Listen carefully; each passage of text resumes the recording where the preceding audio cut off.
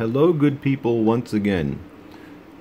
New maps for March 2025 for the United States. Right there. Available now for download at sat103.com. If you would like United States maps for free, go there and download it. Easy enough. And what we are looking at here is a Garmin Drive 40. Yes, the one from the UK. The one that never had United States maps on it. Except for mine, of course. Interesting thing about this Drive 40, although I don't use it in the car, I find I use this often in my home office for testing things. For things that I do with Garmin devices. This thing is snappy and quick. It's just great. The thing is just great. And the battery is really good in it.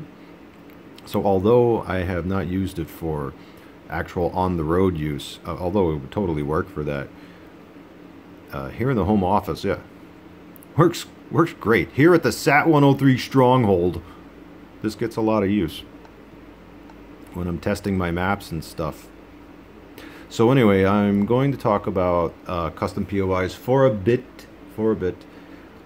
concerning searching them. And before I get into that, if you do not have this icon, it will not show up unless you have custom POIs installed to your device.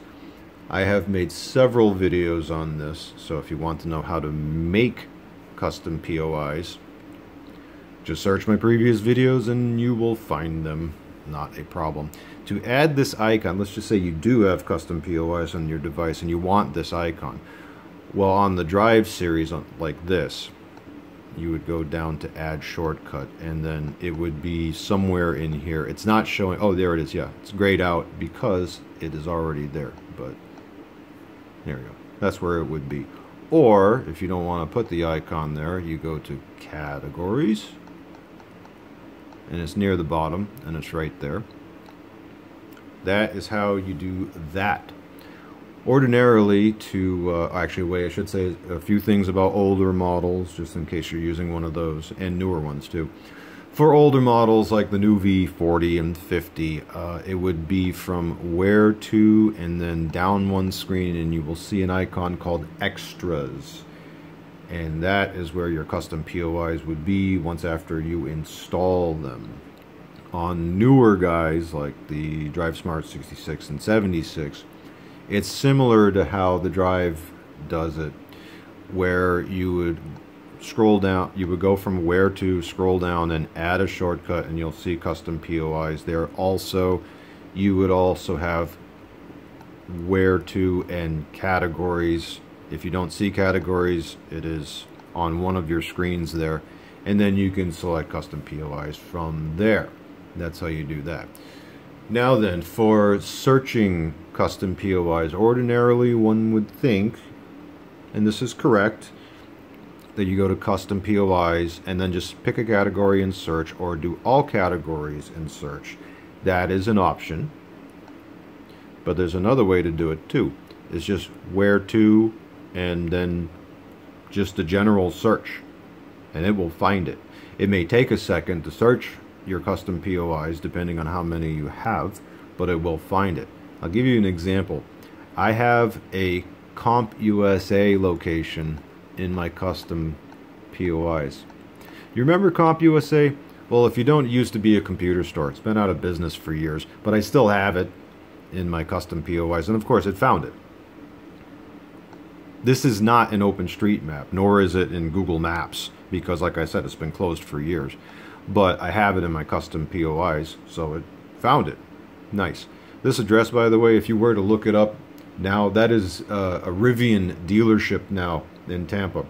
So, used to be a Comp USA, then it was a Tiger Direct, now it's a Rivian dealership. So if you want to get yourself one of those Rivian EVs, well, in Tampa, you would go to 701 North Dale Mabry and sign your life away and spend a bunch of money on one of those if you want.